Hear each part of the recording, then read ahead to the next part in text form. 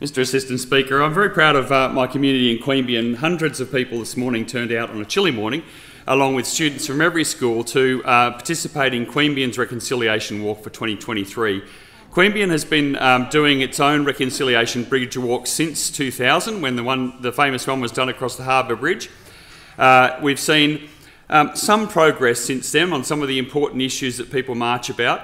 But we'd have to say it's been slow progress. It took 7 years from then to get an apology, 23 years to get to a referendum on the constitutional recognition and a voice.